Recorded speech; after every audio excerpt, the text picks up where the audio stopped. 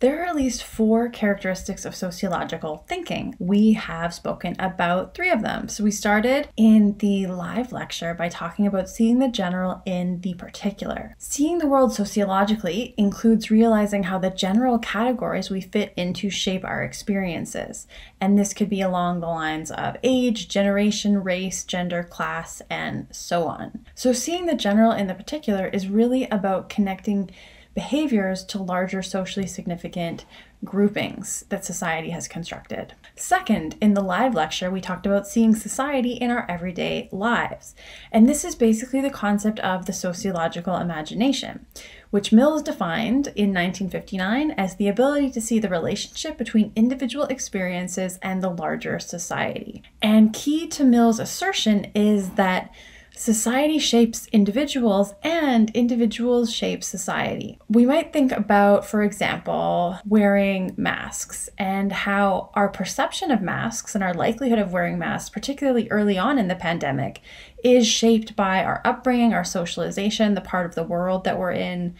So for example, when you were a kid, did you see people wearing masks? Is it common for your friends and neighbors to wear masks when they're sick? What kinds of meanings did you attach to masks before COVID, and what kinds of meanings do you attach to masks now? These are all ways that our surroundings have affected our behavior. And at the same time, we as individuals end up reproducing or recreating society. Because what is society?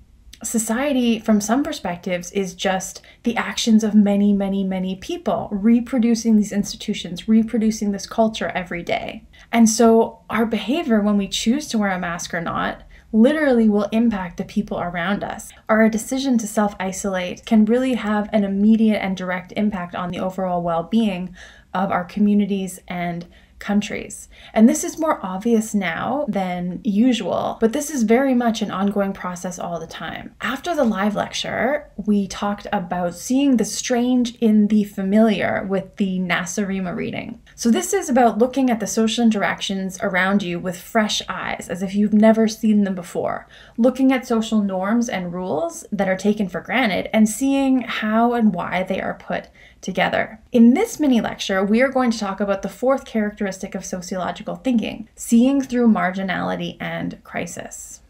Seeing sociologically is to understand where you are situated in relation to the people around you. This comes hand in hand with recognizing that many individuals experience life differently than you do, due to the characteristics that may place them closer or further from the margins of society. These can include, but are not limited to, sexual orientation, race and ethnicity, gender and sex, socioeconomic status, and so on. Throughout this course, we will analyze each of these factors in more detail in the context of COVID-19 and how they affect individual and population health outcomes and life experiences and opportunities. Sociologists talk about living on the edge, the routine experience of being an outsider or being a marginalized person. And though this comes with much hardship and systemic oppression, it can also provide access to different insights and perspectives. The materialist and standpoint perspectives that some sociology is built upon find that your daily life activities actually shape what and how you can know. So for example, if you are the CEO of a business or a minimum wage worker at a business, you would probably have different insights about that business just based on your different life experiences and access to ways of seeing. Insights from the margins can be particularly useful for understanding how a system or society is put together and how it's working for different groups. In addition to marginality, seeing through crisis is a fundamental approach to sociology. Periods of rapid social change or crisis can help make the sociological perspective most visible. So the founders of sociology, particularly in the 1800s, were often responding to the Industrial Revolution and urbanization and massive changes that were taking place at the time in Western Europe.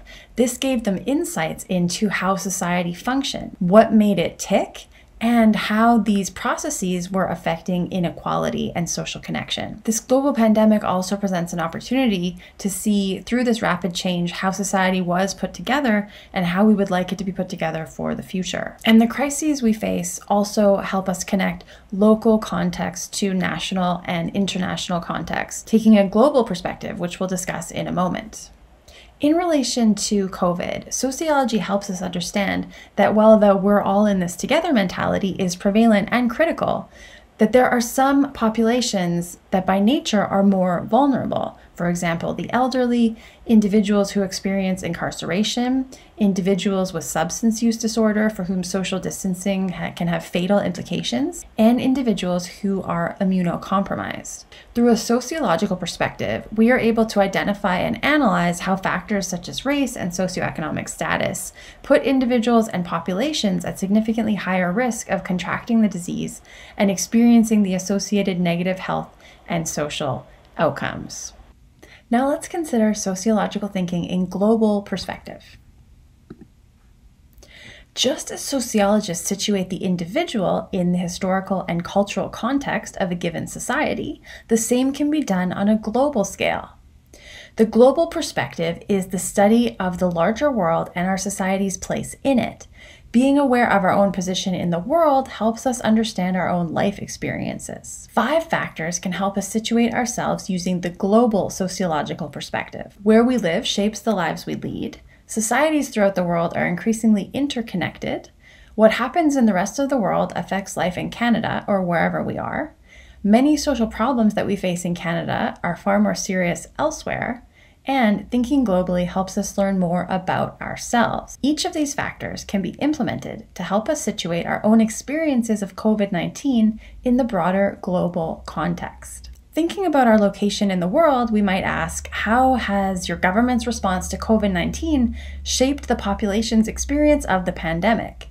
How has it shaped your experience of the pandemic? Given that societies around the world are increasingly interconnected, how has COVID-19 changed how connected you feel to the world around you? You might be spending more time on social media, but less time actually traveling and connecting with other people. We also know that what happens globally affects life in Canada or whatever country you're taking this course in. This is a time of monumental and critical social change. How has that impacted your experience of the virus? How has the virus impacted your experience of other events like the global movement to end systemic racism? We know that many problems that we face in Canada are experienced in a more serious way in other places around the world. How has the pandemic affected another part of the world differently? If you are in another part of the world, how has your experience differed to other countries? For this last point, please take some time to reflect on how taking a global perspective has changed your understanding and experience of COVID-19 so far. What do you hope this course will help you develop further?